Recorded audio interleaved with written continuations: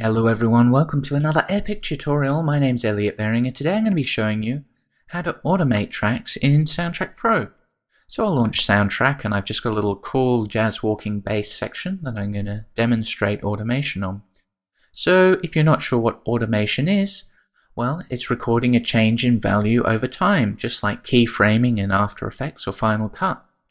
So the most common way of automating a track is to click on the Show Envelope icon on any of the tracks. This is this little triangle here. So if I click on that, you see it gives me a volume envelope and a pan envelope. Now I can simply double click on this line and add a keyframe point. So, for example, I might want my track to start at 0 or minus 96 dBs. And then I can double click and add another one, drag that up to 0 dBs and have a smooth fade in. I then might want to just dip the volume down a little bit because I might have some dialogue over the top and I don't want it to overpower it. So now we've got another little. So you can see you can just double click on that line and then adjust the value. You can also click any of the keyframes and you can press delete, or you can click and drag them around to change the value. You can also select them in a group by clicking and dragging over them and hitting delete. So now it's back to normal. You notice you can also automate the pan. I might want it to go from centered to my very left channel. Okay, so I'll delete that and restore it. So that's one of the most common ways of automating tracks in Soundtrack Pro. You can see you can click on Show Envelopes and you can actually show all sorts of things like the width. You might want to keyframe that, but by default it just has volume and pan, so I'll hide that again. Now there's an even better way of automating a track, and it's more intuitive and much more natural. So to do that, we go to this little automation drop down menu. You can see we've got three modes: read, latch and touch. Well, read simply reads whatever automation was recorded back to you, so that's always selected by default. And latch and touch, well, let me show you what they do. I'm going to start by using touch. And what I'm going to do now is bring the clip back to the beginning of my sequence, and I'm going to play the clip, and then I'm just going to drag the volume slider, and watch what happens.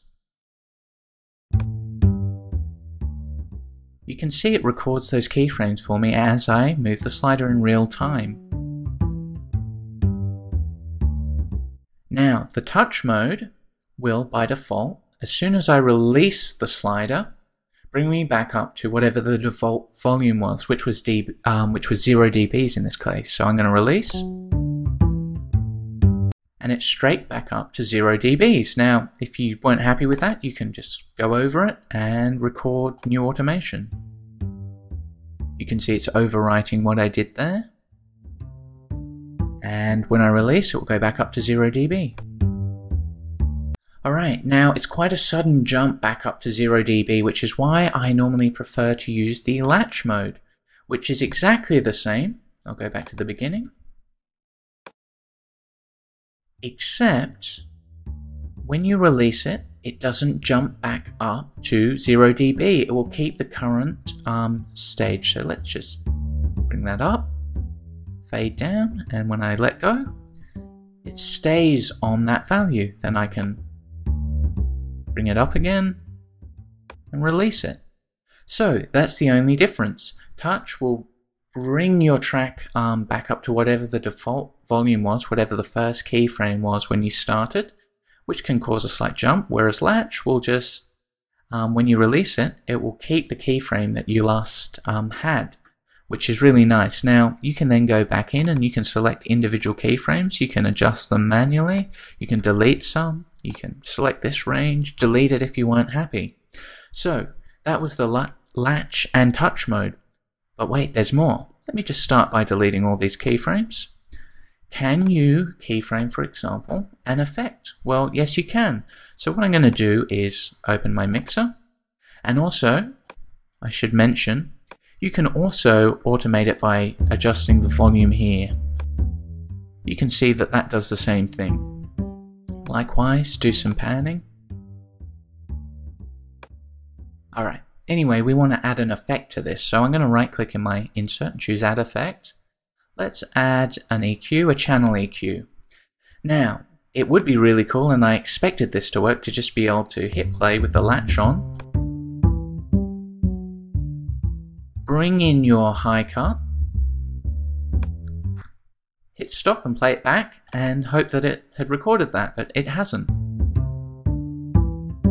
Which sucks, so I'm going to click reset, but there is a way to do this. So I can close this now that's applied to my track. I can close that. And you can see in my little effects tab in the bottom, I have got the channel EQ. If I click on the little disclosure triangle, I can go down until I find something called high cut. So I'm going to turn it on. And then I want to use this high cut frequency. So all I need to do is click on the auto checkbox, and it gives me a channel EQ high cut frequency envelope bar. So now I can do it. I can play it back. Let me just bring the volume down. There we go. I can hit play. And you can see I can make it sound like I'm standing outside a club. All the way up. So you can automate using latch or touch any effect as well. You just have to select it. Maybe I'll add a delay, stereo delay. I'm going to click plus, and now you can see I've got a stereo delay. I might click my drop down menu, and I'll choose, let's have a look here. Let's adjust the left delay. You can see that was automatically checked, so I can start fiddling with these sections. So let me bring up my volume again so you can hear what I'm doing. And I'll hit play. It's in latch mode, ready to be played around with.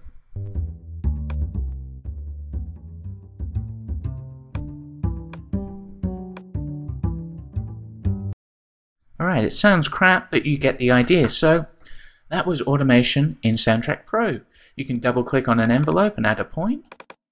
Or you can choose latch or touch and hit play and just move the sliders, and it will record whatever you can, whatever you do. Sorry, I fumbled that.